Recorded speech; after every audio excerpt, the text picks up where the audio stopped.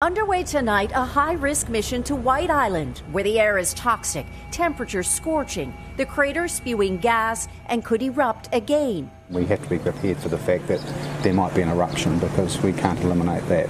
Going by helicopter from a nearby Navy ship, the 8-member team needing protective gear and breathing devices just to survive setting foot on the island. The volcano, officials say, highly volatile.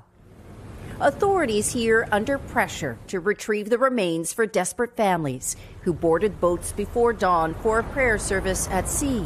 47 people were on the island that day. The Hollander boys from Chicago, 13-year-old Matthew, his older brother Barron, dying of their injuries in the hospital, their parents still missing, a family erased. Horrendous burns. Fortunately, they were together because they were a very close-knit family. With the mission underway, people gathered at the shore to offer prayers and honor the dead and wait for word that it's over.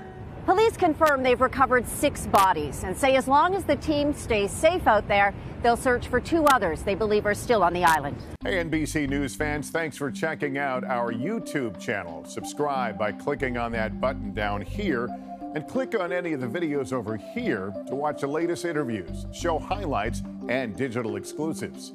Thanks for watching.